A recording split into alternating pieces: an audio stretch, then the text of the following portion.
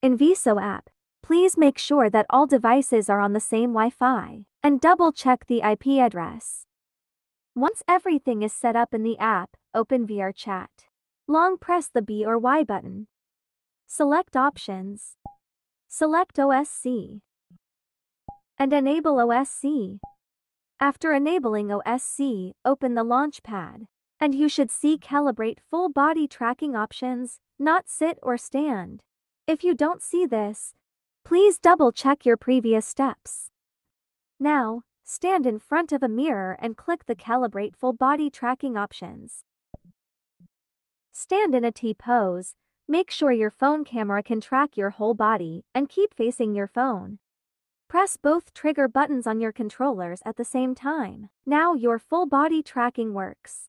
If you find your avatar twisting or raising the wrong legs, simply click Calibrate Full Body Tracking options. Go to Settings and click Auto Center OSC Trackers. Click it until you find the tracking is correct. Then, stand in a T pose and end calibration. Now let's enjoy free full body tracking. If you encounter any issues, please join our Discord and leave your feedback. We will fix it as soon as possible.